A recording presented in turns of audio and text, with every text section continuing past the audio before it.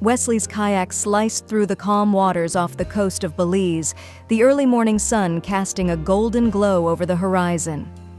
As he glided past a small, uninhabited island, his trained eye caught a flicker of movement among the weathered branches.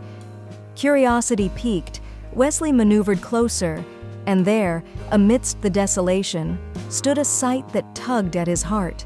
A dog, emaciated and frail, yet with a hopeful glint in its eyes. The dog's tail wagged weakly as Wesley approached, as if it recognized him as its savior.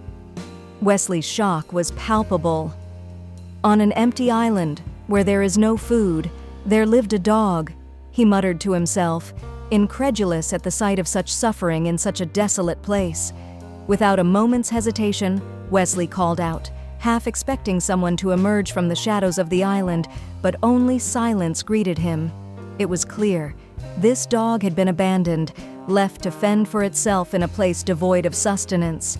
With a mixture of determination and compassion, Wesley gently coaxed the dog into his kayak. The journey back to the mainland was a solemn one, the dog trembling with exhaustion and hunger, yet trusting in Wesley's care. Arriving at the nearest town, Wesley rushed the dog to a veterinary clinic where Dr. Mia, a dedicated and empathetic veterinarian, took charge. Tests were conducted, revealing no serious health issues beyond severe malnutrition and neglect. Wesley breathed a sigh of relief as he watched Dr. Mia clean the dog, whom he named Winston, of dirt and fleas, and begin the process of rehydration and nourishment. Knowing he couldn't stay indefinitely in Belize, Wesley reluctantly made arrangements for Winston to stay with a foster family. He promised to keep in touch and monitor Winston's progress closely, his heart heavy with the thought of leaving the dog behind. Months passed, and Wesley received regular updates from Melanie, Winston's foster caregiver. With her love and attention, Winston blossomed.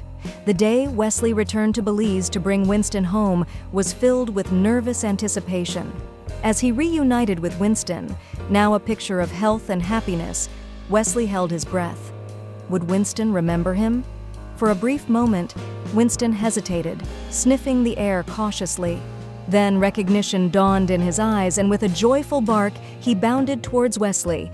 If you liked the video, put like and subscribe to the channel where you will find a lot of interesting things.